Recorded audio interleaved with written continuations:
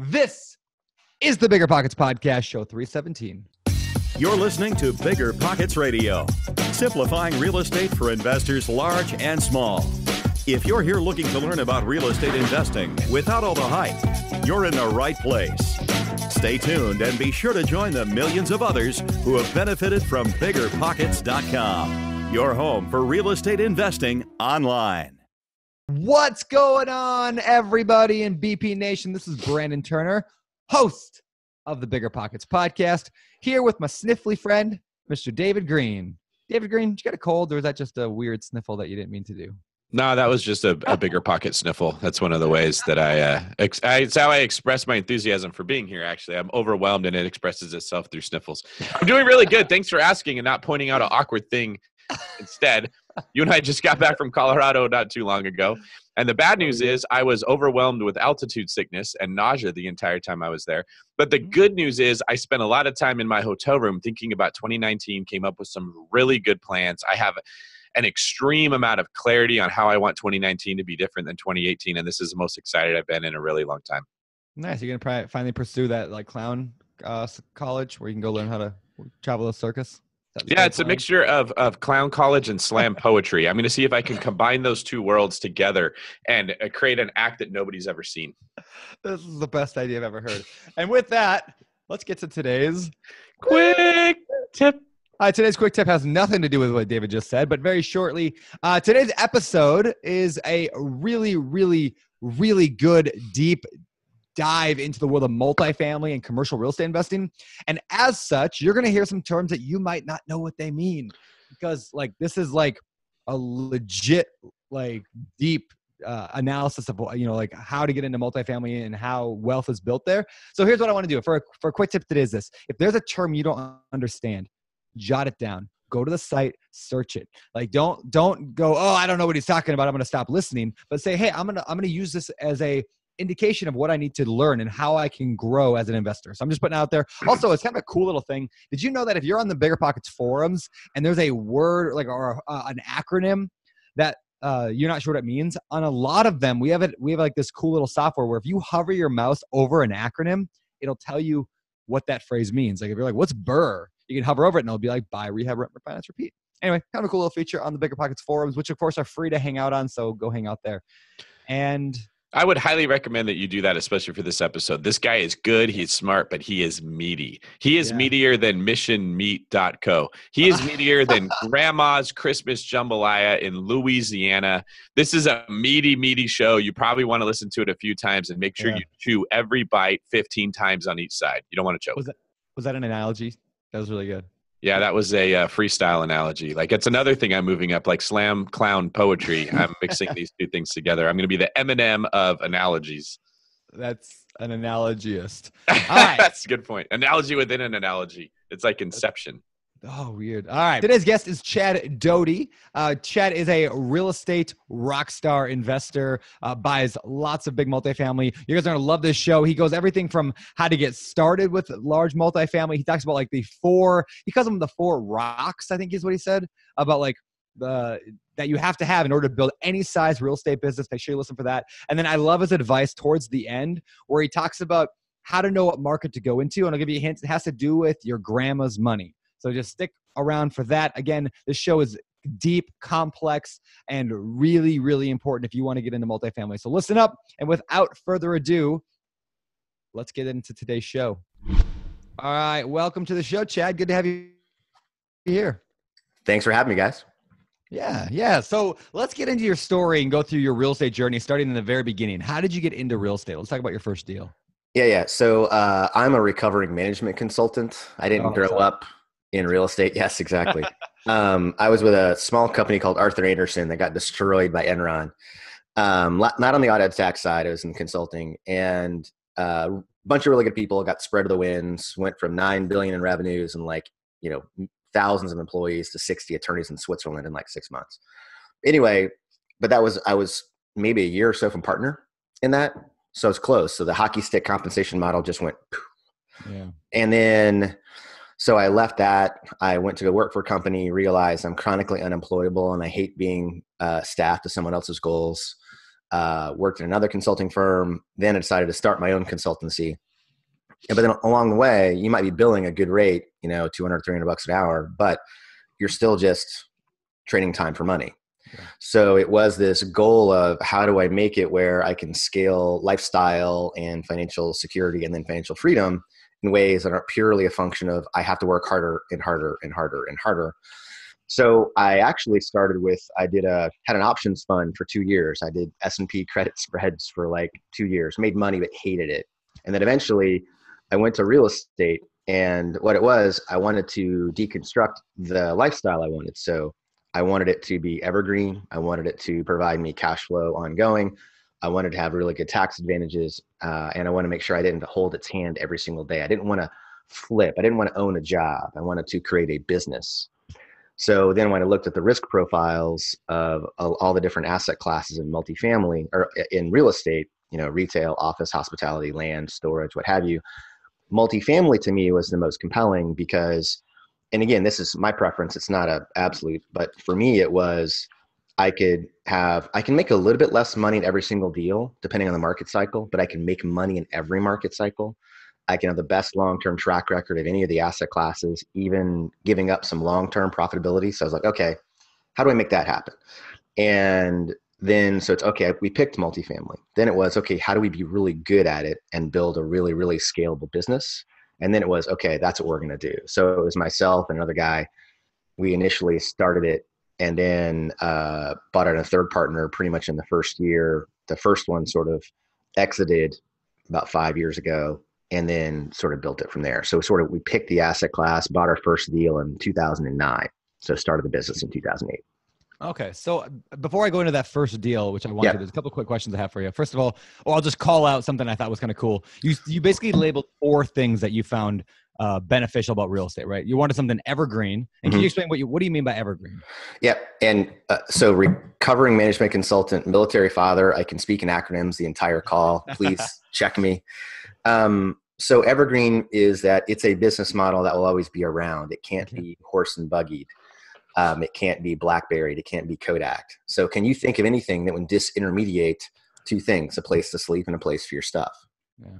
No one yet has an answer. Elon Musk might think one up, but it'll be on the Mars rover or whatever. So until then, so that business model is not going away. And then inside multifamily, I didn't mention this, we work within the middle of the bell curve. So median household income is $57,000, $58,000 a year. That's also the bulk of that B grade renter population. So for us, we work with 1985 to 2005 built assets that serve that client that is rents out of economic preference and economic need. So for us, it's okay, they're never going to go anywhere. How do we serve them as good or better than anyone else in our market? Yeah, I love that. I love that you said a couple things there. First of all, you looked at where the vast majority of the people are in the U.S. They're like, that's not really changing. I mean, yeah, that might change up to 59,000 down to 55, but at the end of the day, those rents, you know, Grant Cardone, last time we had him on the podcast here, he mentioned how like he specialized in like $900 rents because like $900 rents, and he's using it as an example, but they aren't going anywhere. Like that's just and I like that you said the bell curve because that's what that is, right? Like it's where the bulk of the people are. So I just want to call it that. That's super. So you mentioned evergreen, which is great. Cash flow, I mean, extra money, tax benefits, and the fact that you're running a business and you're not beholden to trading time for dollars. So those 4 things led you to multifamily. Fantastic. And then you said something I love this. You said, you asked yourself the question, how do I get good at that? And then you said, how do I become the best in my market at serving those people? Right. I think that's something that most people don't think about. They just think, how do I get into it? Not how do I get good at that? That like your management consulting background that led you to that, or is that just kind of how you just think? It's a little bit of both, but if you look at people, so things your father tell you that creep in your life, you know, find someone who's done what you want to do what they've done, and you'll get what they've got. So very rarely are we modeling people who are just in something. We're modeling people who are successful at something. So that's your bar, not doing it. And in real estate, there's a couple of myths that I wish we could eliminate from late night TV and horrible books that sit in garage sales around the United States. The first one is that if the deal is good enough, money will find you. Mhm. It's a lie. It's not Explain even. Well, so here's an example. Do you have siblings? I do. Okay, brother, sister? Both. Okay, let's assume you have an older brother who's a complete alcoholic, and pick on siblings because that's what we do. I've got a younger brother, and he came to you with an amazing deal. You looked at it on paper, but he's like, "Yeah, but I'm the manager." Would you invest in that deal? Not at all. Right. So money flows to people that know what they're doing. Money flows to competency, not to good deals. Competency, find good deals, but you need the competency first. So if you want to be successful, my belief or our belief, and I think it's proven out, is become that person first. Don't go find the deal. Be good enough to be there. I like that. And then the other one is you make your money when you buy, which isn't true either. You establish your baseline profit if you buy below market, but you make your money when you operate and you sell. I like that little twist on how most people look at that. Yeah, I think it could be a cop out on both those. You're like, well, whatever. Like, I got a really good deal. The money's just going to magically appear, and then it doesn't appear, and people get stuck, and they're like, I'm not sure why. Right. So how would you answer the question? I know we're going to get into your deals here. Yeah. Which comes first, the deal or the money? It's like, think of a newbie trying to buy their first deal, right? Which comes first, the deal or money, in your opinion? I think you got to back up a step. And so internally we deconstruct our business a lot. And there's a term we use called your MAC profile, which is market, approach, and capability. And you have to know what those are. What are you good at? How do you want to approach the market? And where is that market? Because you could be a ground up developer in a market with flat rents and you're at equilibrium on supply and demand. You're not really going to do very well. Or you could be someone who owns long-term and you're in a accelerating rent market. You go in and you don't have any value add opportunity. You'll do okay, but you would do a lot better if you understood how to do value add. So you have to align what you're good at first, then in what markets you want to work in, and then what approach is working in that market.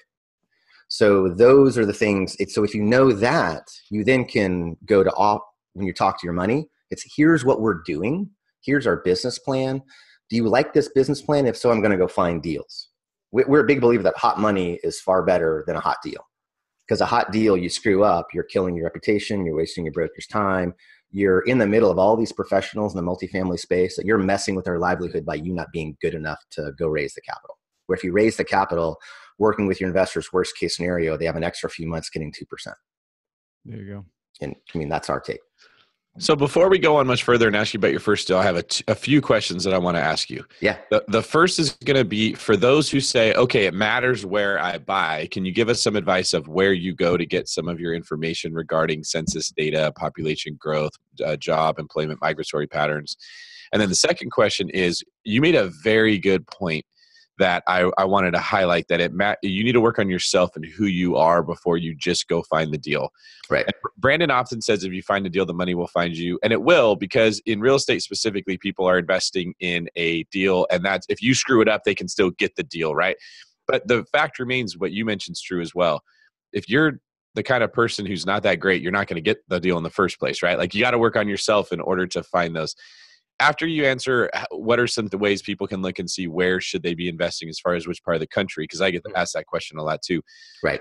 Can you explain what are some things that you found were key in you working on yourself, or the other successful people that you've met that got it? What did they do right? Right. We could spend 2 hours on actually both those topics. So we are demographers.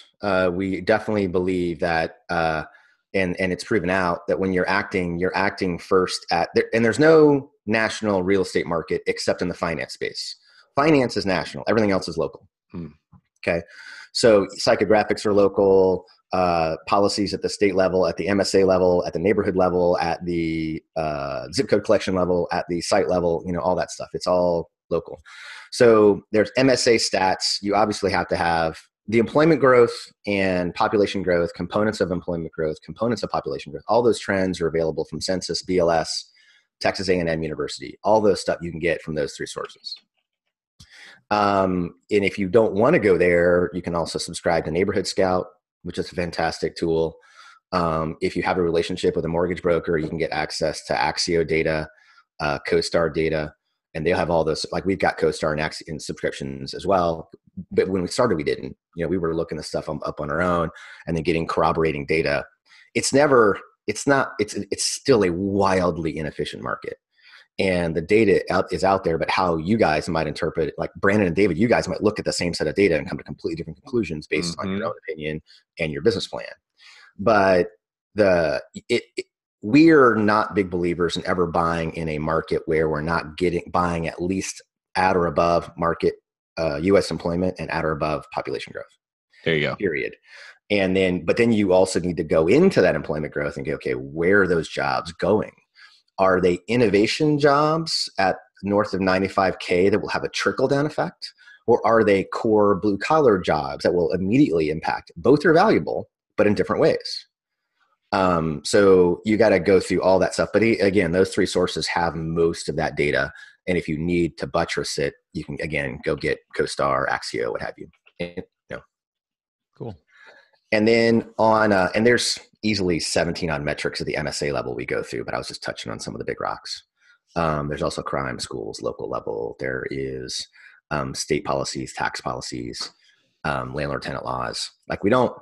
I love to visit Portland, but I never want to own in Oregon. It's like little France when it comes to landlord tenant laws. California is beautiful, similar rules. There are websites that are dedicated to learn how to live rent free and manage the system every 6 months. I'm just, if you're local to those markets and you understand them, that's fine. But as someone like us who we're based in Richmond, Virginia, all of our assets are in Texas, Carolinas, what have you, we're like, well, we need something we can trust a little bit better. Success metrics, the people that, commitment's the number one thing, right? You guys have kids? I do. Yeah. Well. Okay. So David, do you have a dog or a cat, or you got a pet person? I actually try to live my life as clean as possible. I have nothing at home. It would die if it was there. I'm not home enough to take care of anything.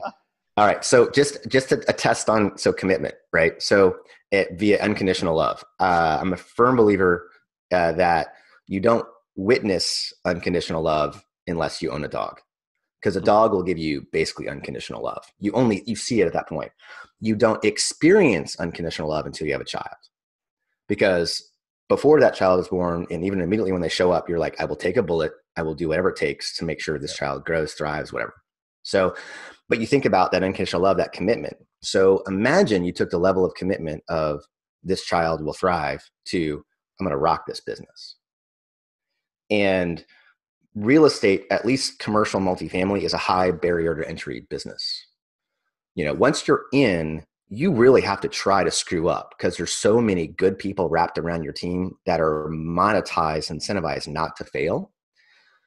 But the trick is getting there. And can you invest in yourself enough over a 1 to 3 year period to get through it? There's different ways to get in. So that number one thing is commitment. And so it's not I think it'd be fun. It's more, I'm going to do this. And so that's the number one. Everything else then is, are you better at a particular, we break our business model into 4 big areas: business architecture, deal development, capital development, and asset management. And you kind of got to lead with one of those 4 to build your business to wrap around. And then at that point, you're looking to find what do you need to buttress with external team or your own partnership. Yeah, can you say those 4 again? Can you say those 4 again? I want to write that down. Business architecture. So basically the act of acting on your business. Okay. What are you doing to optimize the pieces that aren't going as well as you want? Okay. Yep. If you think about business like a wheel that's got spokes in it, let's say a wheel, bare minimum, needs 3 or 4 spokes to roll, right? But if you throw one spoke too far, it doesn't roll anymore. If the spokes fall out, it doesn't roll anymore. So you can only grow as much as all your spokes can. Okay.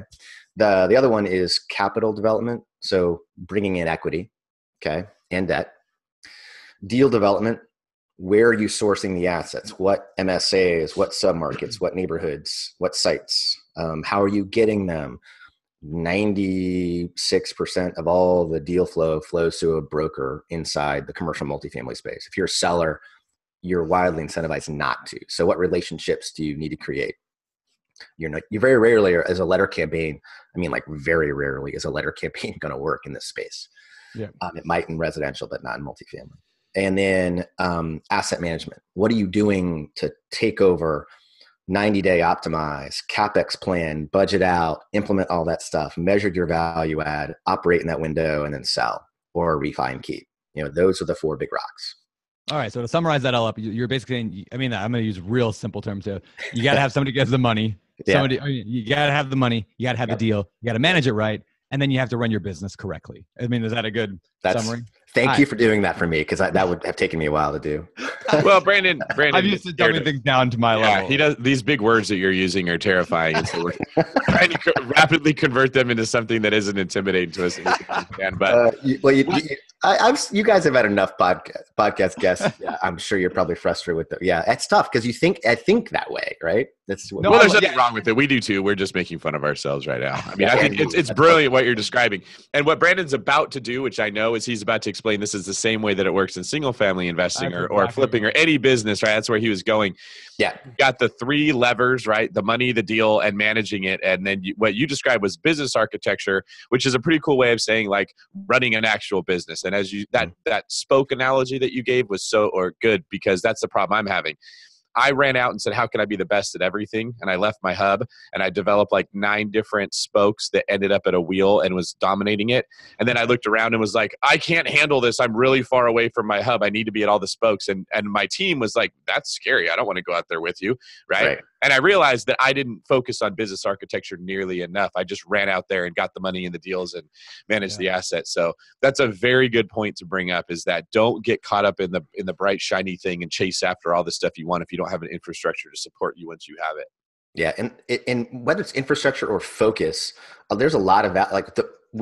So at one point in time, we do multifamily only right now, but at one point in time, we had over 100 cash flow homes. We thought, hey, if we have this, it'll act like a multifamily. We make 2 to 3 times as much money in half the time than what we do today, because a portfolio of cash flow homes is hard to scale. You either have to build a property management company, or you've got to rely on very mom and pop local property management. There's no good national. So you can make money. It just, as you get bigger and bigger, your headaches start to exacerbate because of the control and localization, not non-localization of it. But at the end of still that, so focusing is helpful. It's also, what do you say, the corollary is, what do you say no to, right? The bright shiny object is, we have to, what is it? It's in Buffett's letters, basically, is the trick is pick your top 5 projects and everything else you just say no to and forever. Because once you pick those 5, a new 5 will show up. Yeah. Yeah, I remember hearing a story. I think it was a Buffett story, and it's kind of like Abe Lincoln. Every quote's Abe Lincoln, right? but I think it was Buffett where he said, like, I think he said they told this pilot. Yes, that's the pilot story. Right? Yep. Yeah, you make a list of 20 things you want to do in life, and then take your top 5, and he says those are your most important things, and the next 15. And the guy says, like, yeah, those are my next important things. He's like, no, those are the never do. That's right. Exactly. That's right. Yeah, no matter what, don't do those. Those will kill your top 5. Yep. Yeah. So what I think we should do is we should write that quote, and at the end of it say Abe Lincoln, and at the end of it say Brandon Turner. Michael Scott did that in the office one time. It'll show up on brainy quotes in like It's Brandon quoting somebody else's quote. So I agree with what you're saying about single family. I'm running into the same thing. I get a lot of people that say, how many doors do you have? That's not really a metric that you use with single family investing, because it doesn't matter. But what happens is you get wildly inefficient when you start stacking up single family homes. It's a great way to get into real estate. It's a great way to build wealth for that. Mm-hmm. The overwhelming majority of investors out there, this is your bread and butter, is what you're going to do. If you get good at this, or you commit, like what you were just saying a minute ago, Chad, to this whole thing, you do not want to stay in multifamily, because it's like having a herd of cats as opposed to a herd of cattle that you can actually kind of control and exercise some power over, and hire a cowboy to run it, right? Like trying to herd cats is horrible. And that's what it feels like when I've got all these single family homes with all these individual problems popping up and individual property managers trying to talk to me. And it gets really difficult. Yep. All right. So enough of that. Let's hear about your first deal. I'm very curious to hear about how your real estate experience started off. Yeah, you got it. So I was telling a story to a guy worth multiple billions, which is not common for us to have in our boardroom, but he was there, and we talked about the fact that we started in 2008. And he is like, and this was a year ago, he's like, you're either really, really smart or really, really dumb to start then. And I was like, do I get to choose the answer, or time will tell? But we started in 08. Either or. Yeah. Talk to me in 10 years. But we started in 08 with the idea of doing both cash flow homes and multifamily. And then we ended up buying our first multifamily deal in 09. It was a $4.3 million deal in College Station, Texas. We raised about $2 million or so. This one we bought 1979 built, no environmental, but sort of on that edge of the 79, 80. Yeah. Bought it via assumption because lending at that time was really hard. The capital markets had constrained already. So it was hard to get lending, but you could still assume a non-recourse commercial multifamily loan. So that's what we did. Basically take over it and yeah. Perfect. It was basically a 55% LTV assumption. So $4.3 million deal. We're bringing north of $2 million to close with our equity raise, including reserves. So did that deal, operated it, and it wasn't really a value add play. At that time, we weren't seeing really much in the way of rent growth. So you're really managing occupancy and keeping your incentives low and turnover. And it was a mile or so from Texas A&M. So not a small school, primarily a student population. So didn't run it like a rent by the bed. It was still a rent by the door, but the difference in student housing is when you rent, you can lease out the bedroom. So you might have 4 people in there in a 4-bedroom. You have 4 different leases, and it lets you make more money in that, but you deal with the constant, almost 100% turnover every single year, and you're not always occupied because you deal with the summer lull. So that's rent by the bed student housing. We just did rent by the door normal, and it made money. I mean, that deal was spinning off anywhere from 4 to 6% cash on cash. Overall return was single digits annualized in the 8-9 range. So we made money on it, but the business model could have been a lot better had we done a value add play a few years later and accelerated it. So did well, took care of the client, had a really good tax play on it too, sold it, and moved into another project in Kentucky. So we did basically an exchange into another project with it. But that was our first one. Why did you sell that first property? We're business model wise, we are a long-term holder of cash producing assets. That's core of who we are. So we want to get blended returns, but at the end of the day, it must be consistently cash producing in a market we would put our last $100,000 in. Yeah. So that one was doing well, but we did not see it continuing to excel. It basically had topped out, barring any reskinning of it and rebranding of it, which we didn't think the site justified. So we're kind of like, hey, we don't think we can do much more with this. Let's go ahead and take it to market. Yeah, that makes sense. Sometimes like, especially when you're doing value add, but even on a regular one, if you hit that point where you're just not getting, I don't know, what's the phrase we use oftentimes, like not depreciating. The law of diminishing returns. Yeah, diminishing returns, right? Almost like you could just keep holding on to it, but at some point your returns just start dropping more and more and more. So that's definitely a piece, in real estate is to evaluate that from time to time. Mm-hmm. So I'm wondering also about this deal. You said like in the beginning, you're getting 4 to 6 cash on cash return, so in other words, for those listening, it's like the cash flow, what kind of return you get, right? Like just from the cash flow, and then 8 to 9 overall return, like per year average, correct? Basically, right. For your investors. Right? Now I guess I'm wondering, did you give all of that to your investors? Was that what your investors got, was like 8 to 9, or that was total and you guys were taking a piece of that as the managers of the deal? Or how did that structure kind of work in the beginning? Yeah. So all of our deals, and this is a pretty common model.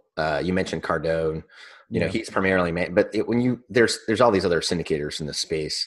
But you're typically going to see an acquisition fee when you buy a deal. It's basically compensating you for all the time, effort, expertise it takes to put the deal together, and get it funded and deaded up and all that stuff. So we had that piece already. Then we got an asset management fee along the way.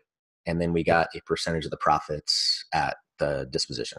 And there was a supplemental refinance too in the middle that let us put some cash back to the clients. Okay. So how do you raise money on a first deal? I mean, like a lot of people are looking at, especially when your first deal is a large thing. It's not like you bought a $80,000 house in Texas, right? Like you bought a apartment building. So how did you go and raise a couple $1 million just from your contacts from your past? Yeah, the trick is when you go to do this, depending depending on, there's the regulatory environment you're going to work in. So when you're doing commercial multifamily, it's not real estate anymore unless they're on the title. And typically they're not. It's they're a percentage interest owner of an LLC. It's the 99% model. In that case, they're dependent on the asset manager or owner, the syndicator, whoever, right, to make it do well. So now you've securitized the deal. And if you've securitized the deal, you've got different models, Reg A, 506B, 506C, and now crowdfunding. Okay. And which we're not big fans of because of its limits. But Reg D 506B basically lets you work with an unlimited number of accredited and 35 non-accredited, but they must be friends and family. They must be people you know.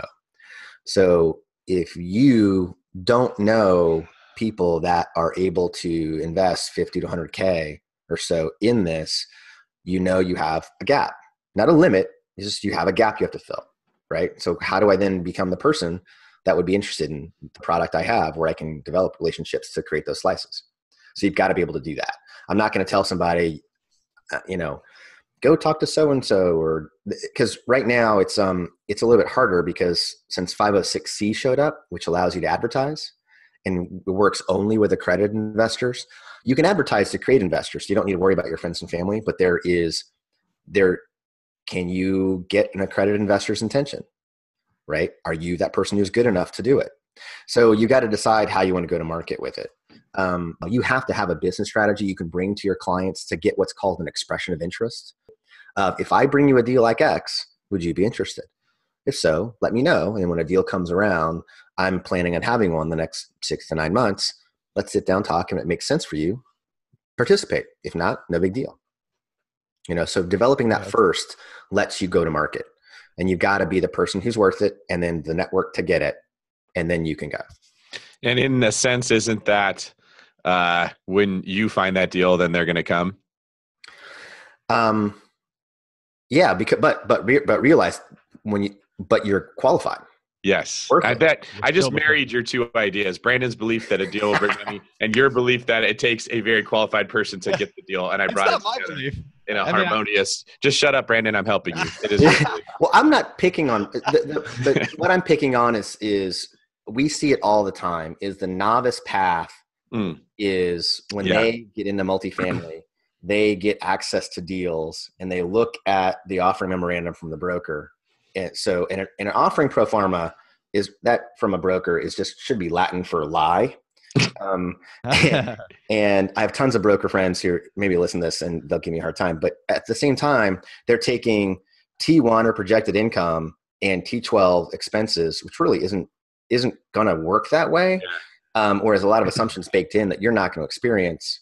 So you really have to break it down yourself. So, but when you look at that, especially when you first start, it gets really sexy and romantic.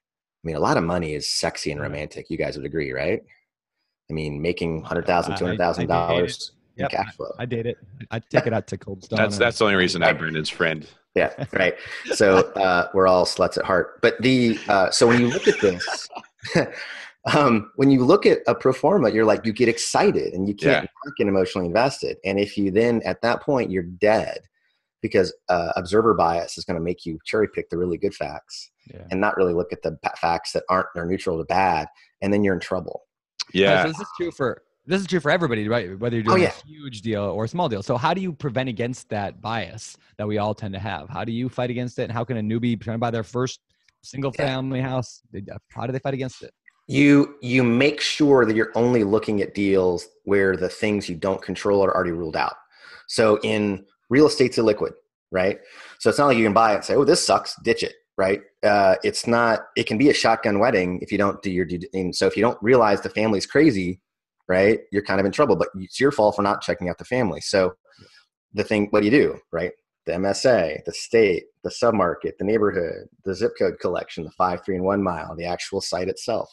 You don't even look at a site or a location until you understand your management. So in single family, you might self-manage. In our world, it's always third party or an asset manager. So we only go to markets with those locations where I have an asset manager or a property manager I trust with my kids. And then we shop together. So when we're looking at a deal, I'm getting their opinion, I'm getting the mortgage broker's opinion, I'm getting the broker's opinion, I'm getting all these pieces of opinion, not just our own Kool-Aid. in a market we already trust. So we've already ruled out those variables before you look at a deal. This is very similar to how I invest in different markets across the country in the book Long Distance Real Estate Investing. What I basically talk about is how I limit my own bias or my own ability to screw up a deal, right? Yep. Like I bring in different opinions, my core four, I call them, and they all have to be on the same page. And what I do is I align their interests with mine to the point where if this is going to be a really rough neighborhood, my property manager needs to be so good. He's like, dude, I don't want it. Right. Right. So even if I'm trying to talk myself into it because that spreadsheet magic that just looks so sexy, like you said, and you're trying to convince yourself this is a good person to date when it's obviously not. Like you've got your mom that's like, no, David, that's not the right girl for you. Right. Yeah. Like there's other people invested in this. And the other thing you said, but I'll let you come in a second. Yeah. You need to make like a beginner deal for newbies starter pack. And have all the things that new people that are trying to talk themselves into a deal, they all do the same thing, right? Like they get a deal on LoopNet and they think that that means they're a broker because they're on LoopNet, right? And they are very interested in acquisition fees right away. And like you said, they like their pro formas are horrible, right? They're like, oh, this is the complete upside it could possibly be. And this is the ideal situation of expenses that it could never be. And they make a business card that says CEO before they've ever bought a deal and they don't know what a title company is. There's all these things that I can see your face. You're like, yes, I see this all the time. And it drives me mad because there's a lot of kind of wannabe investors and they all do the same thing, but it's all based on, I want to believe I'm doing this and feel like I'm doing it without actually having to know what I'm doing. Yeah, I don't, and the thing is, you don't get mad at someone doing that because at least they're trying. Right? It's far easier to direct a body in motion than to get it started in the first place. So they're already better than 95% of the planet that says, okay, I'll be a meat puppet and do what I'm supposed to do and be a W-2 employee the rest of my life. But so kudos for that. But then it's okay. But then I think the other test is someone's going to give me 50,000, 100,000, whatever the number is, they're going to give me a slice of their hard-earned labor and time that they'll never get back. And it's my job to do well with it. How dare I do that if I don't trust in my bones that I can do well with it? Yeah. That's the part where that person would make me angry. Yeah, that makes a lot of sense. So let's fast forward to the end of your story real quick, and then we'll backtrack. Yeah. Where are you at right now? I mean, what's your business look like? How many units you have, or kind of talk about that for a minute, and then we'll pick apart some questions. Yep. We've done 425 million in transaction volume. We've got. You're just getting started. Yeah, right. Our preliminary goal is to get to $1 billion in assets under management. So the first one was 500 million. We'll hit that. We're currently acquiring at a clip of about 100 million a year. We've been doing this for 10 years. We deployed about 135 million in equity. About 3,000 doors. So that's sort of our space right now. We're currently pruning some of our smaller deals, and everything we're buying is in the $15 to $35 million range. So, and you said you're still buying. I mean, right now, like 100 million a year. I mean, the market's crazy right now, right? We all know that there's a lot of competition. There's a lot of people that are okay getting a small return, almost a no return, right? Especially foreign investors maybe are happy getting 0% because they're not losing money, right? I hear those complaints a lot. How are you able to pull out deals in today's market when it's that competitive where you need to try to earn something better? Well, you might get 0% if you're in a core coastal market where the cap rates are like 3.5, 4, or you're putting 50% down to get a little bit out of it cash flow wise. But if you're still in a, let's say 5.5 market, which sounds really low compared to where it was, right? But what's a cap rate? It's a measure of risk. It's a market's opinion of risk adjusted return. And the way the levers work is the lower the cap rate, the more meaningful the value add is for every dollar of NOI growth. All right. Yep. So if it's tough right now to just park money and wait for inflation to help. I mean, you'll do okay, but you're not going to make a lot. But if you know how to add value, whether you're adding it's operational in nature and that's pretty quick, or whether it's $2K a door, $4K a door, $10K a door. The cool thing about this asset class is you can go look at all the other things around you in your 5-mile market area and know exactly what your comp set is, what they do, what amenities they have, how they market, how they take care of the clients. And you can determine, because you're not beating them necessarily, you're trying to find out what you can offer that is a gap in the marketplace and own that gap. Okay. And then, so there is a science to that. You're not guessing. So when you can do that with a value add program in a 5.5 cap market, you can still absolutely make money. Now, are you making a little bit less than you were 2 years ago? Of course you are, because interest rates have inched up a little bit, although spreads have come down to help it. But you've got this cap rate cycle. But if you then compare it to other real estate asset classes, it's still doing really, really well. Retail is struggling. Office is struggling. Different components are, hospitality is doing great, but when the market cycle turns, you're going to give some of that back. Again, our opinion, those guys in those asset classes are like, you're an idiot, you're doing boring multifamily. But if you compare it to non-real estate based assets, right? No one believes the stock market is not going to have some level of correction, right? Or they're scared to death it is and they're not putting new money in. Even then, long-term stock market, 7% with lots of volatility, including half that's from dividends. Okay.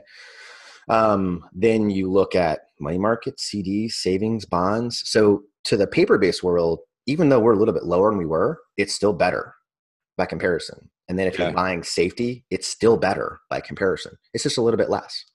So real estate is the cleanest shirt in the dirty laundry right now. I say that all the time. It's absolutely true in ways. Can you give us some quick and easy wins? Like, what are some things that you commonly look for, like your first set of criteria that you're scanning for that will catch your eye and say, ooh, there's an opportunity. We can add some value here. This is worth looking into. Because what you're saying is basically the deals aren't just laying around for you to go pick up like they were in 2010. You actually have to know what you're doing. You have to see something other people don't see. You have to, what you refer to as the gap. You got to find an opportunity and capitalize on it. So what are some things for people that are like, yeah, I want to be a multifamily guy? What should I be looking for? Let me answer that in terms of a process. I think that might be as useful, because I personally don't think there's any one thing. All right. It's not like we always put LED lighting in, or we always change out the countertops. Sometimes we don't, or we always change from black to stainless, or beige to black, or modify flooring. We literally, 80% of your potential renters already live within 5 miles of the asset. So you know where they live. So you can look at those comps. It's labor intensive, but that's why you get paid. And that's why, it's what you should be doing. So let's say you've got an easy example is you've got 2 assets within a mile of your property that are renting at $150 a door more than you. Okay. And it's because they've got better flooring and granite versus Formica. Right? You're like, okay, if I can install those at a level that lets me monetize that and not match them, but fade them, draft them in the marketplace so I can be a little bit lower, but still offer them a kind of experience, that's easy right there. Because you're not trying to exceed them in the marketplace. You're just trying to draft it. So your marketing is, well, yeah, we look the same inside, but guess what? We're cheaper.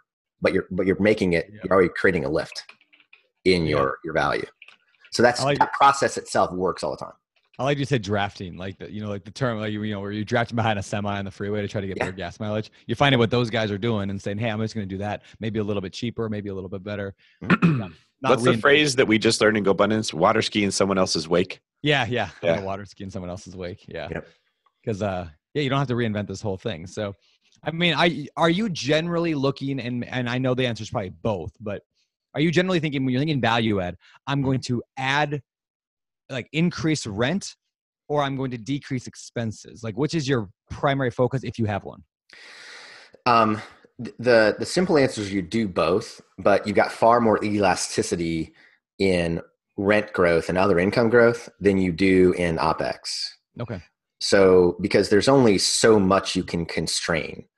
Your big levers are how much you can move rent and other income. Also, what you can do scale wise on your CapEx plan. I mean, being able to save an extra $200 per cabinet renovation across 200 units, it adds up, or certain things like that. So the rule of thumb is you're going to be spending between 45 and 49% of your gross income on OpEx, which is operating expenses. Yeah. Operating expense. Yeah. Perfect. So, but in residential, it typically gets higher than that. So, but that's a general rule of thumb, depending on the property taxes in the state you're in, because that's always. Yeah, we often call that the 50% rule. Yeah, it's about 50%. You're going to spend half of your income, give or take, goes to expenses, not counting the mortgage. Yeah, with some vacancy allocation. Right. Yep. So Cool. yeah, it's mostly that growth, but there are ways to tack on other income, whether it's through a renter insurance program or cable bundling. So their other income's kind of interesting because it's a way to create consistent juice over time that when you can't move market rents. Yeah. So one thing I probably should have said earlier, we could have talked about earlier, but this is a little higher level show, and I like that. I wanted this show to be a higher level show. But for those listening who have no idea what we're talking about, just a quick summary. So multifamily commercial properties are valued, and go ahead, Chad, if I say anything wrong here, let me know. But multifamily are basically valued based on, well, I should say it's based on cap rates, but you're essentially saying the more profit a business makes, more profit an apartment complex gives you, or you could say NOI, right? The more NOI. Net income. Yep. Yeah, the net income, the more the property is going to be worth. So in other words, if we can decrease expenses by saving money here and there, or increase the income, that makes the value higher. So when we're saying value add, we're talking about that. Like, is that a good way of kind of trying to Perfect. summarize it? Okay.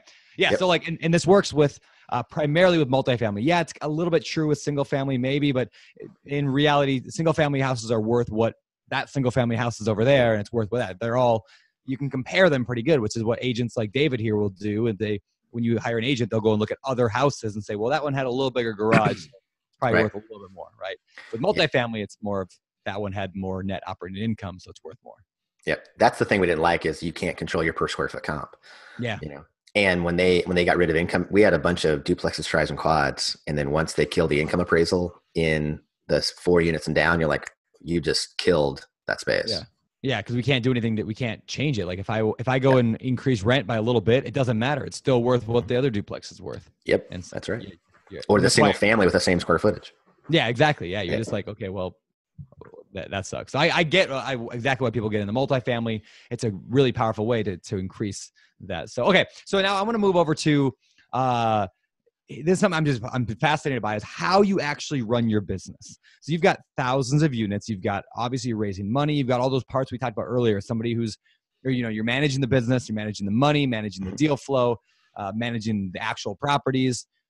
So what does your structure look like? And then I want to dig into how much time are you spending on a spreadsheet running numbers, and how much time, or is that somebody in your team that does it? Like, what does your team look like, I guess is where I'm getting at.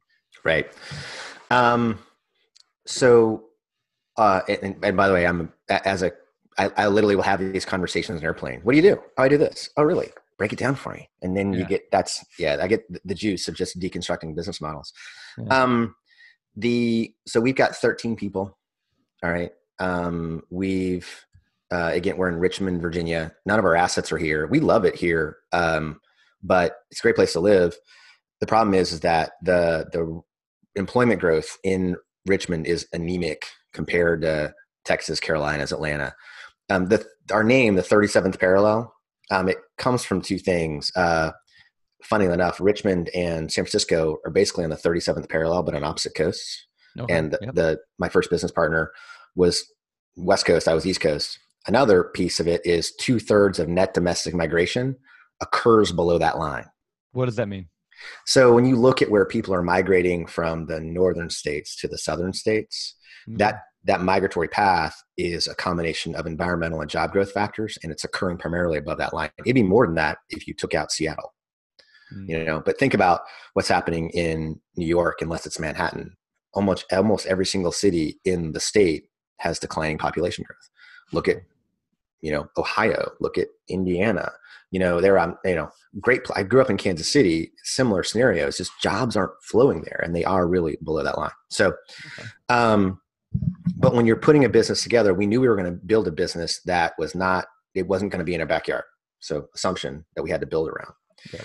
So right now, I'll tell you where we are current day. And then we basically, when we go into markets, we want to know that we can have a third-party property manager that we can treat like a member of our team.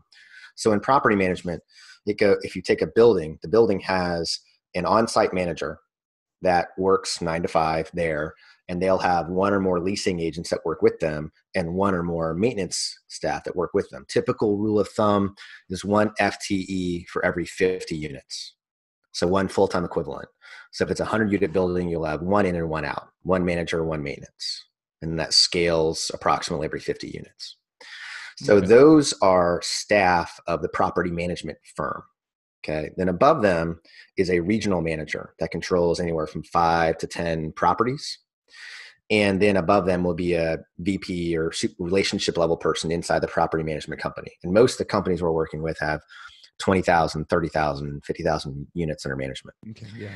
So that person, what we do is when we go to partner with them, we're like, hey, I don't want to interface with your relationship manager. I want to work directly with your regional and the site staff. And I want to be able to basically, here's our business model. We want to know that we can work with them like our team. Okay. Yeah.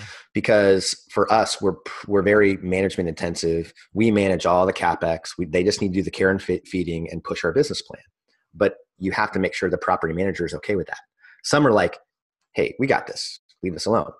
And we're like, oh, for us, no, that won't work. So you got to find that right partner. Yeah. So once you so then we have asset managers on staff. I've got both of my folks they've got multi-year time with equity, multifamily, Hunt, some really fantastic companies. They just want to be in a more entrepreneurial organization. So we drew them over, got 50 years of combined experience across these two asset managers that then run our portfolio. But we didn't have them day one. We had to be big enough to bring them on and show them the big picture. Yep. But we've also got an office manager, a controller, technology, financial analyst, and it's myself and another guy, my business partner, Dan. We basically own 90% of the company. We're both co-managers. I do platform development, capital development, and a lot of our marketing and messaging.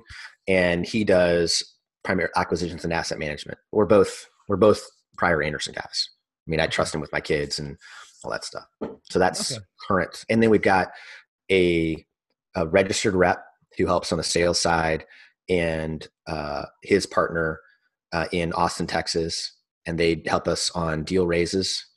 And then we also have marketing education. The gentleman, retired doctor named Dennis Bethel, out in Fresno, California, is our team. That's cool.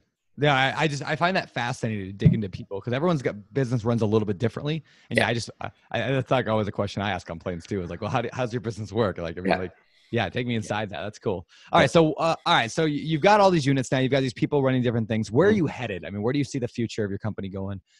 Just keep more and more multifamily, or do you want to scale up larger deals? We could. There are models in front of us. There are companies that are 5x, 10x, 100x our size that are still exclusively multifamily. Okay. So, I mean, there's a company out of San Diego that started 20 years before us, been in business for 30 years, has $5 billion in assets under management. Have they done some mixed use? Have they done a little bit of development? Sure, but it's still been multifamily primarily. So for us, you don't know what I'm not a big believer in 10-year plans. Stuff shifts, right? Yeah. The evolution is those who can adapt. So for us, we know the asset class, it's not going anywhere, but how do you be the best in that asset class? Well, there's different ways to do it, but it's at $1 billion, which we think will hit in the next, let's say 5 to 8 years is hopefully, but that requires us to get more equity. So we've got 2 fund products coming out. We're moving into the DST, the 1031 Delaware Statutory Trust space that lets us take equity, different equity sources, but still own the same asset class and perform in that asset class. Okay, so I want to ask you a question before we move on to the deal deep dive. Mm-hmm. You mentioned all the pieces that you put together to build your team. For somebody who wants to follow in your footsteps, can you give me the order that you would look for as far as the easiest way, like where your foundation is and what you build up from there as far as each team member is concerned? Yeah, so it's back to your gap. So those 4 rocks I talked about: business, architecture, deal, capital, asset management. Asset management is one that early on, you can probably rely on third parties, and you won't make maybe as much money as you could, but you're not going to just blow up. All right. But it's really hard to outsource capital development. Like it's really, or marketing in general. Most people are not comfortable in that space, but it's sort of, find someone who's done what you want, do what they've done, you'll get what they've got. That's the price of admission, is you've got to be able to tell your story and put capital together. It's the ultimate entrepreneurial skill, is capital formation. So I think either you or whoever you bring in, you have to solve for capital and you have to solve for deal. And then between the two, you've got to then figure out that business architecture, and then you can add asset management later. If you start with that, that's great and all, but if you can't get the deals or can't get the money flow, it won't matter. All right. So I think it's first identifying what you want to be best at or are best at, and then how do you augment the piece you're not. Yeah. And then go from there. Like for us, it was 2 people. Then we added an office manager because we just hated admin and we needed a lot of paper flow to move around. And then we added a deal analyst and an operations analyst skill set. And then we added client relationships and client management. I mean, we started in my library in my house. Then I built a back addition. Then we had 5 people stuffed here. Then we had 1 office space, and now we're in 9,000 square feet. So okay. I mean, it builds slowly. I mean, people might look at your story and be like, "Wow, I want to be right where Chad is." But like, you took 10 years to get here, and you have a lot of deals, and each deal adds more income and adds more ability to bring in more people. Yeah.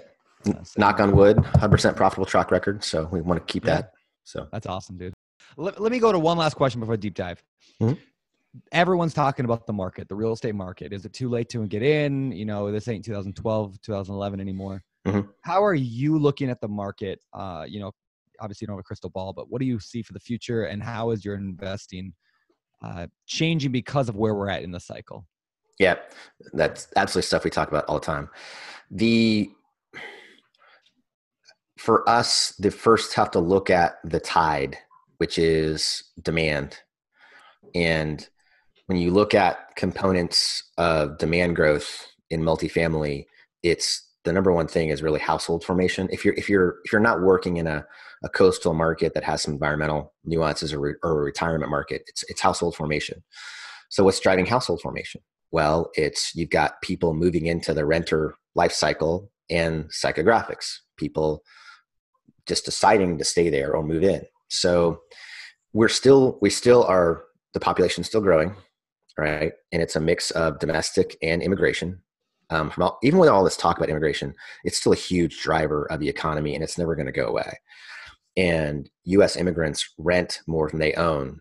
And in the whole U.S., it's a right, not a privilege, to own a home is fading, right?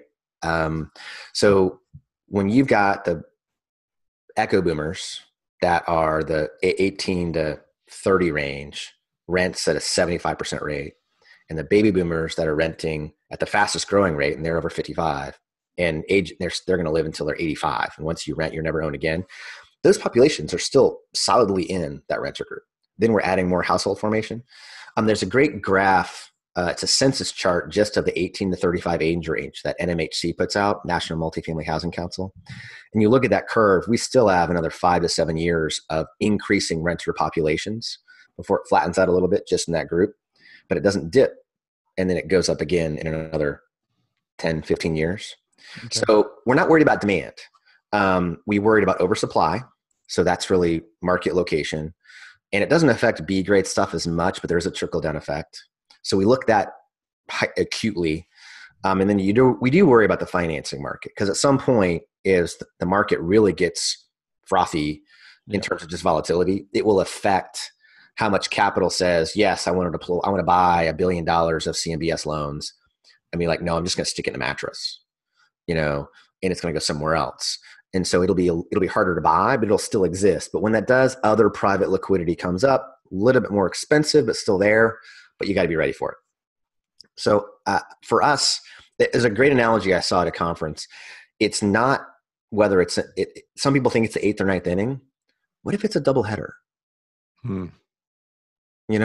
And so when you look at economic cycles, we're in a really long one, and they do ebb and flow pretty consistently. But demographic cycles, they last for 20, 30, 50, 70 years. So if you're looking at those trends, we're in a doubleheader. Economically, there's going to be some bumps, but the demographics aren't going to go away. Okay, so you're basically saying the fundamentals look good. I mean, across real estate, the fundamentals look good. What might happen is the market might get scared because something triggers it, right? But like fundamentally, there doesn't look to be anything in the economy that's like scary right now, like it was back in 2007. Yeah, totally agree. And especially in the group that we serve, that blue collar, light blue collar, they're still going to have that. In fact, there's the group we don't serve that's a huge need is that underserved low income group. Yeah. It's a massive opportunity in that there's a need it's just really hard to monetize. Yep. It's not sexy. It requires some government intervention to make those programs work. LIHTC, low income housing tax credit. There's a huge need there. That's the biggest part of the demand curve. It's just that private money doesn't want to flow there because of your rents are so capped. Yep. Yeah, I've actually said that quite a bit. I live out here in Hawaii now, in Maui, and prices are just crazy, right? A studio apartment's $2,000 to rent, right? Right. But I'm always thinking, if somebody can, and maybe I'll get into this, maybe not, but like if somebody can figure out how to work low income housing, there's a lot of pressure from the top levels of government. We need more housing. We need more affordable housing. So there should be opportunity there, and no one really wants to work that. Like you said, it's not a sexy business. Yeah. You can make a lot of money with the incentives they do create, but you got to jump through so many hurdles to be in that space. The barriers 2x, 3x, just normal multifamily to get in the LIHTC space. Yeah.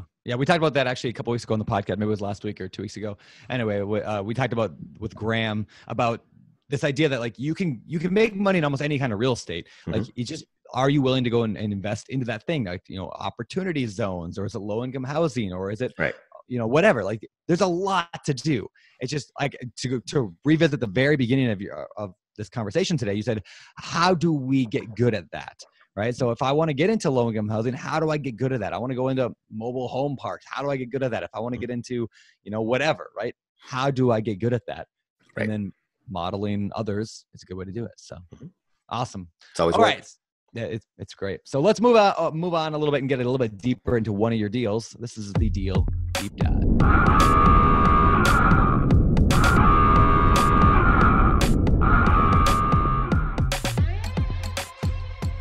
All right. So this is the part of the show we're gonna dive deep into one particular deal, and you got one in mind, correct? Yeah. All right. So let's just dive in, just kind of a fire at you. First of all, what kind of property is this thing? Where was it located? Kind of give us an idea of the property before we get into the specifics. First, we bought it. It's a 163 unit in Louisville, Kentucky. Okay. Louisville. If you don't say it right, then no, you're not from there. What is the right way to say it? I mess it up all the time. It's Louisville. It's Louisville. Yeah, you got to sound like you're swallowing your tongue. It's Louisville.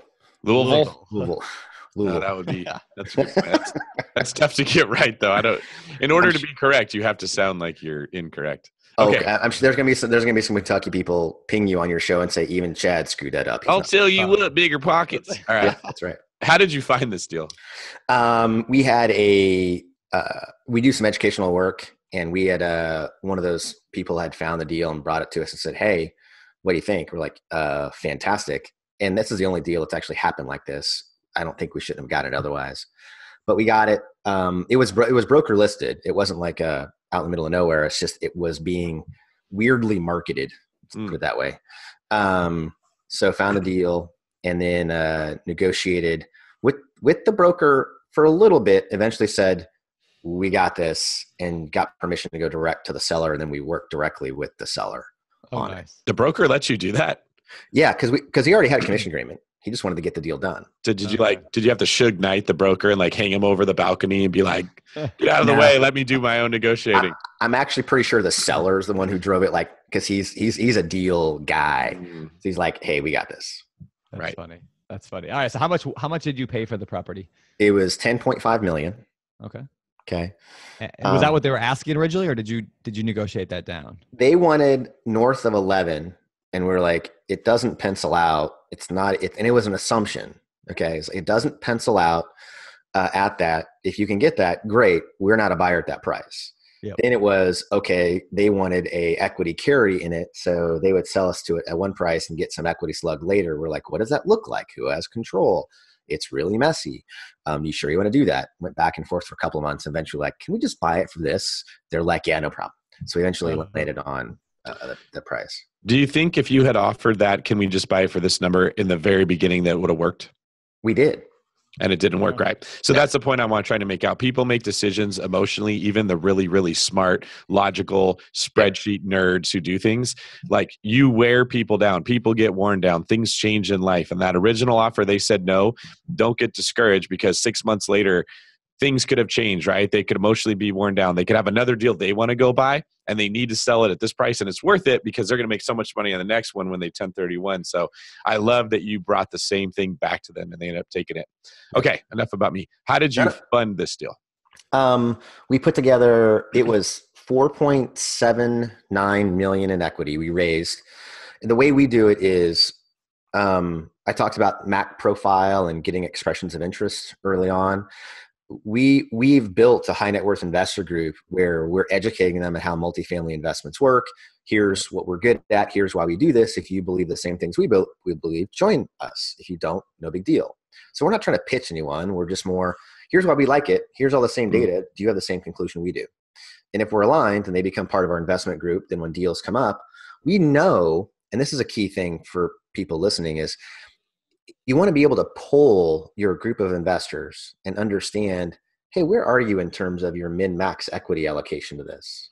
What's comfortable for you? So you kind of know along the way, what is your available to buy? Is it 2 million? Is it 10 million? Is it 30 million? And is it a hard committed number inside a fund? No. But if you're good at what you do and you take care of your client, your loss will never be that much. So we knew going in, we had that ability to raise. So it wasn't a scary raise for us at the time. So it was 3.18 million in equity to take the deal down, do the assumption and all the prepaids. Then we add 6 months of rainy day reserves. We basically 6 months of debt services are going in, never not do rainy day reserve that just sits there staring at us doing nothing, but it's just good business management. Yeah. Okay. So what did you do with the property? What ended up? We refreshed the office. We started the unit improvement program. We had to do repairs on deferred maintenance on roofs and stairwells and decks. And we only held this property for 2.5 years. So, and then along the way, we had a broker who would say, hey, would love to list this for you. We're like, we're fine. We're in the middle of our path. We don't need anything. And he kept bugging us. And eventually we're like, what number makes him go away? So we're like, you got to give us 14.6. He says, we'll take it. Wow. So, this will happen sometimes. We're a singles and doubles business. We're Moneyball. But if you take care of the downside, you'll get home runs sometimes. Yep. So this one was, we bought for 10.5. We're going to sell it for 14.6 to a much, much, much bigger company that wanted to use this asset as an anchor play for their other lower grade assets. So they were working within multiple levels of the renter profile. This is an important piece too. In the credit profile for people that are leasing apartments is, and this will be the same, I think, in residential too, but you typically look for their income as 3 times their rent. The 3X rule. Yeah, that's what we use.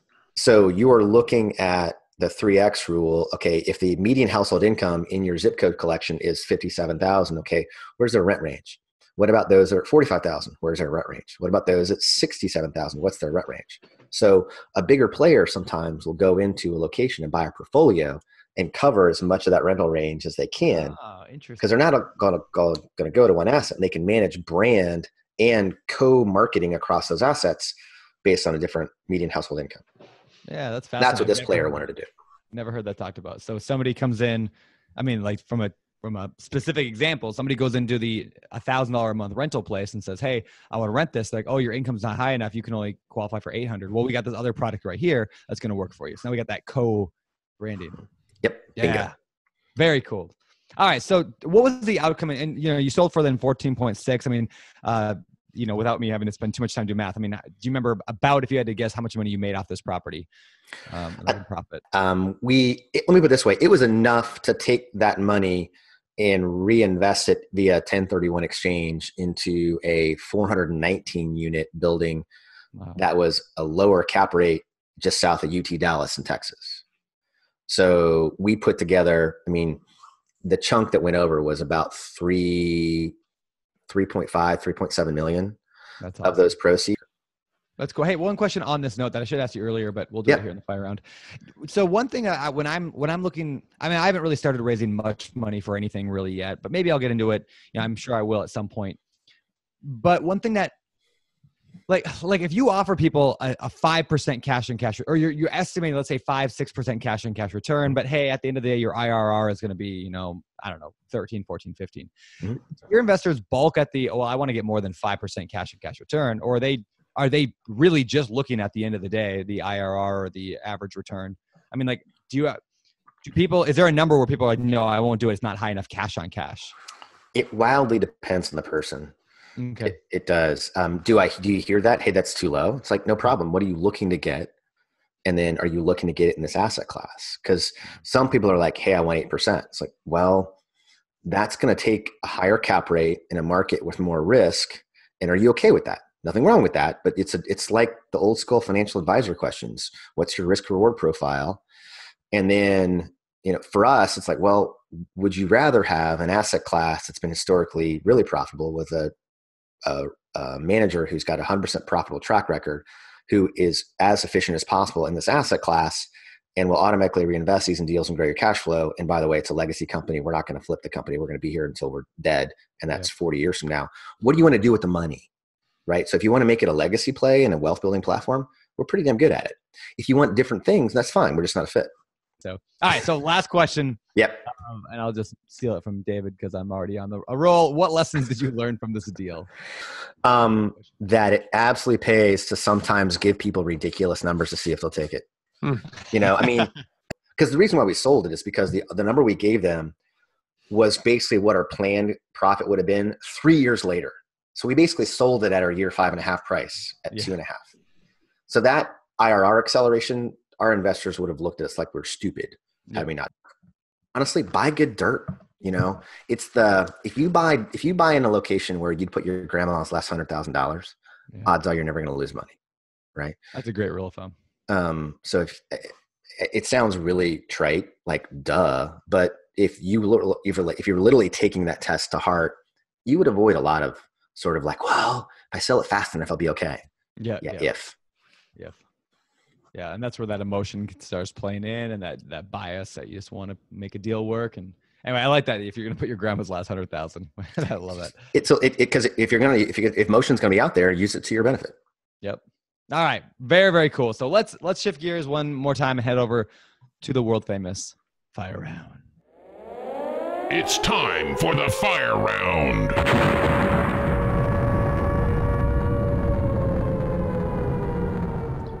All right, let's get to it. These are the questions that come direct out of the BiggerPockets forums. We're going to fire them at you right now. Number one, from Jonathan from Santa Barbara, says, hey, guys, I'm looking to buy an apartment or investment property out of state. I'm in Southern California, and I've heard you can get better returns elsewhere. I'm curious if anybody has advice on a good city to get started in. What would you say to a guy like Jonathan who just wants to know what city to go to? By returns, if he's talking about cash flow, he's absolutely right. From a equity growth, if you can do a value add deal in California, you'll make a ton of money. You'll make more money than God. You gotta do it right. Good stable markets. I would look at Denver's a little bit less expensive than the California, but still pricey, but it's solid. It's never going to go anywhere. Dallas, San Antonio, Houston, I would stay in the big three. 50% of the Texas population is going to live in that triangle in the next 20 years.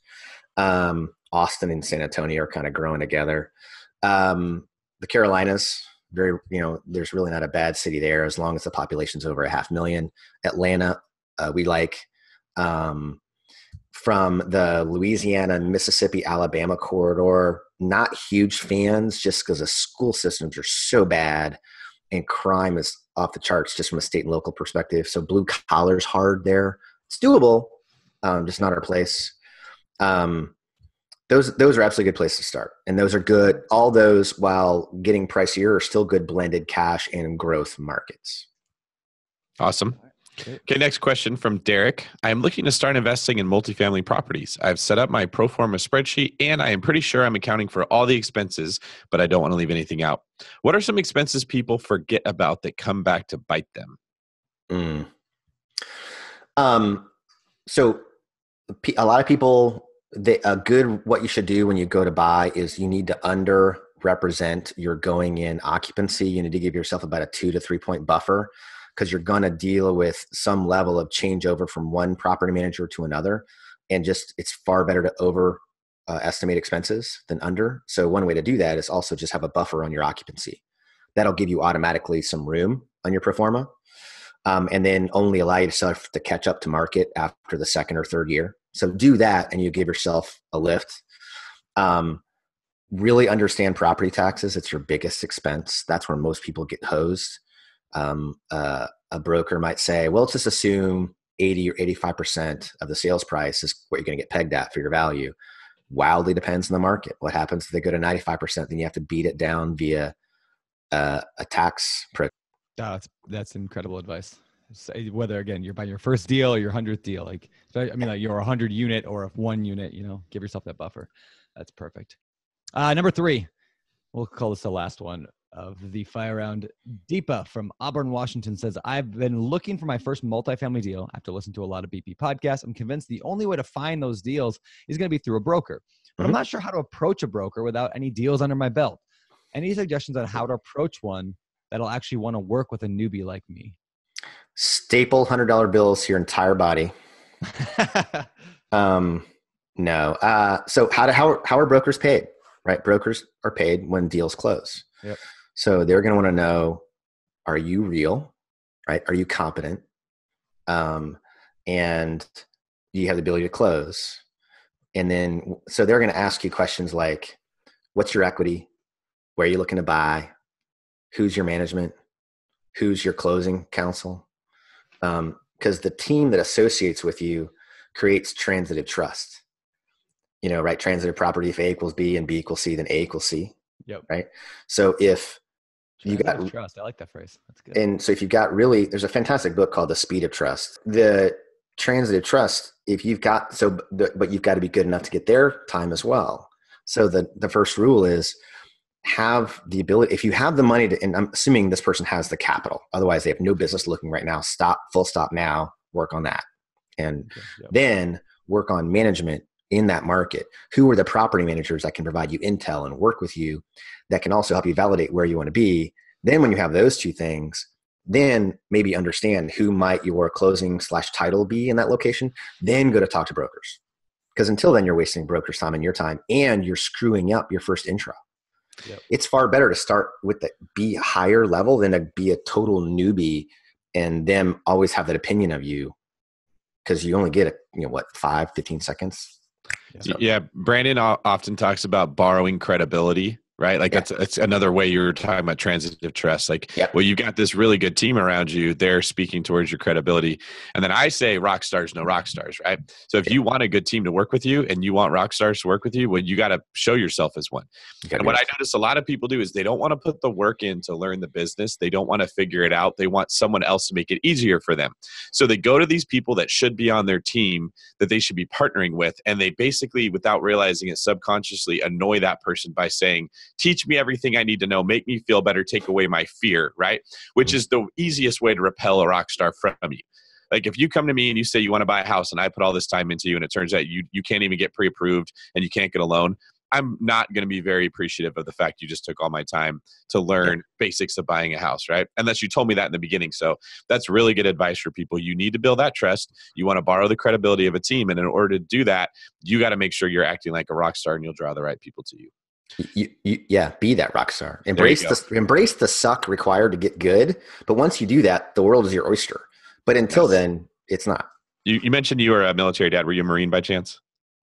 Navy. So exposed to it. Yeah. Okay. So you got to heard the embrace the suck. Nice. All right. Next segment of the show is our famous four. Let's get to the famous four. Question number 1.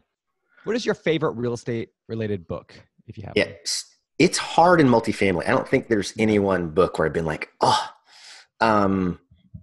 so I defaulted to a book that I think does a fantastic job at forcing someone to think about demographics, and that's Gary Keller's Millionaire Real Estate Investor.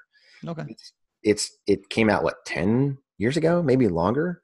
Yeah, probably but longer. It's still a fantastic book on building a business around real estate and looking at market, submarket for that particular asset class. But then if you want to get into the bigger stuff in our space, you're getting commercial multifamily site planning books, and you're getting down in the weeds. These aren't Amazon buys at that level. But that book is still fantastic for real estate.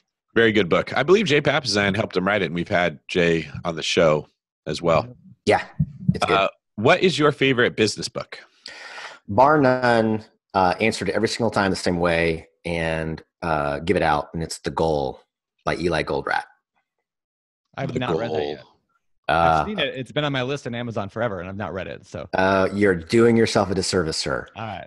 Especially, as a business owner, right? It's the concept of the theory of constraints. We've all heard that, right? But it's done like a business fable. So it tells a story of a guy who gets dropped in to improve a manufacturing location that's failing. That constant never-ending improvement, that Kaizen process around constraint management can improve any business. And that book is just a fantastic intro to it. Cool. Okay. What are some of your hobbies? I've got a pretty active 13-year-old that plays soccer everywhere. So I travel both intentionally and unintentionally because of that.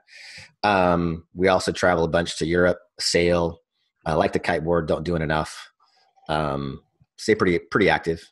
So I'm not kind of boring stuff, but that's what we do. Yeah, I don't know if that sounds boring. Kiteboarding, that's intense. Very cool, though. All right, what do you think sets apart successful real estate investors from those who give up, fail, or never get started? I talked about it earlier. It's that commit. I've seen so many people that could have been, have Mensa apps throw at them, but they find a way to rationalize something's better, and they're consistent starters and restarters instead of just finding something that works and doing it. But if you were to sit there and just really embrace that feeling of you're going to take care of that kid, right? That commitment level, that 100% commitment to something. If you embrace that and applied that to your goal, you at that point would know you're unstoppable. It's not if, it's just when. So I don't want to be overly Tony Robbins woo-woo about it, but it's true. Thank you for sharing this, Chad. This has been very good. The last question for me of the day is, I just want to know, where can people find out more about you? You got it. We're at 37parallel.com. That's the number 37, PARALLEL.com. We have a ton of educational stuff in our articles and webinar section, but we made, our director of education, he's a doctor, and in medicine, they have this thing called evidence-based medicine. Basically, what are those outcomes that are clinically proven to be better than others? Well, he wrote a book called Evidence-Based Investing. And it's basically, what is the third-party data and the activities that are proven to create better investment results? So that book they can get at 37parallel.com/EBI. And it's just a collection of third-party data. It's not a rah-rah about 37 Parallel, but it is about multifamily. It's a great, great little asset. Very cool. I'll have to check that out. So, well, thank you again, Chad, very much. This has been fantastic. Really, really appreciated you being here. My pleasure, guys. Thanks for having me very much. Thank you. All right. And that's our show today. So thank you guys for coming, for listening, for watching. And, that's all we got. So again, check out Chad's stuff, and we will see you all around on the next episode of the podcast. And of course, if you like the show, rate and review it in iTunes, and head over to the show notes at biggerpockets.com/show317. Any questions for Chad? And with that, I'll let David Green take us out. Yeah. Thank you very much, Chad. We had a great time today. This is David for Brandon Handsome Shirt Turner signing off. Like you did that one before. I had to. I couldn't think of anything. I didn't let you talk enough this time to give you enough ammo to help myself. That was good. You're listening to BiggerPockets Radio, simplifying real estate for investors large and small. If you're here looking to learn about real estate investing without all the hype, you're in the right place. Be sure to join the millions of others who have benefited from BiggerPockets.com, your home for real estate investing online.